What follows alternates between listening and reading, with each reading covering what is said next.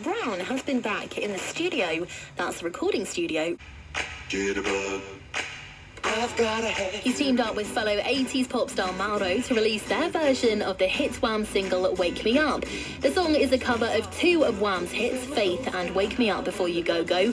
Both Mick and Mauro were signed to record label PWL in the 80s.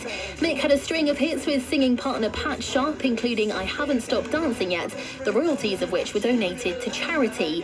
While Mauro was also signed to the label, he has continued writing and recording hits. This song is being released as the first track from Mauro's new album, Rediscovered All Stars, being released later this year. Before you go, I don't wanna miss it when you're